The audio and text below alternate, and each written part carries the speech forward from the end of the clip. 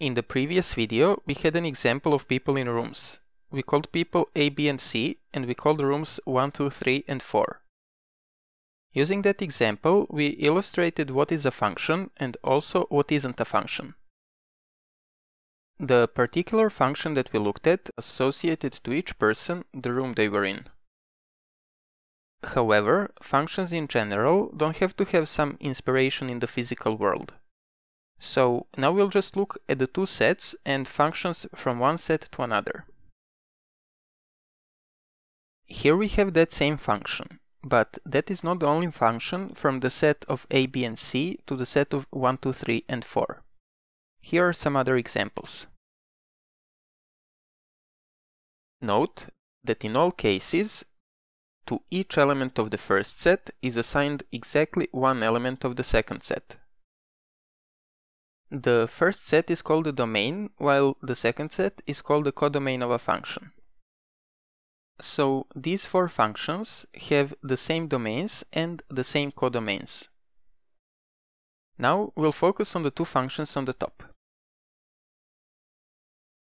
Let's call this function f and this function g. Both f and g are functions from the set of a, b, and c to the set of 1, 2, 3, and 4. Here is one way to write that. F, colon, the domain, an arrow, and the codomain.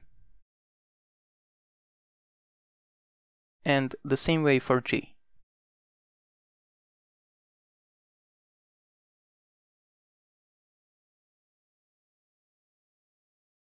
Now f maps A to 2, B to 3, and C to 2, while G maps A to 1, B to 2, and C to 4. Note that when we write for elements, we use an arrow that has a bar at the tail. This is called the arrow notation. However, we'll usually use what is called the functional notation. So instead of saying that f maps A to 2, we'll say that f of A is equal to 2. Likewise, f of B is equal to 3, and f of C is equal to 2. And similarly for G.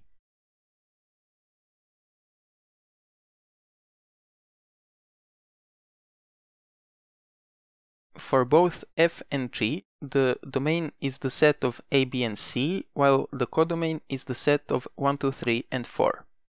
But domains and codomains can be other sets. We can even have the same sets with reversed roles. Here is an example of that. If we call this function h, then h is a function from the set of 1, 2, 3, and 4 to the set of A, B, and C. And since h is a function, it associates to each element of its domain exactly one element of its codomain. In this case, h of 1 is equal to A, h of 2 is equal to C, h of 3 is equal to A, and h of 4 is equal to A. So these are just some examples of functions, and their domains and codomains had a relatively small number of elements. But domains and codomains can also have an infinite number of elements, which we'll see in the upcoming videos. That is all for this video. If you liked it, click the like button, helps with the YouTube algorithm. And I'll see you next time.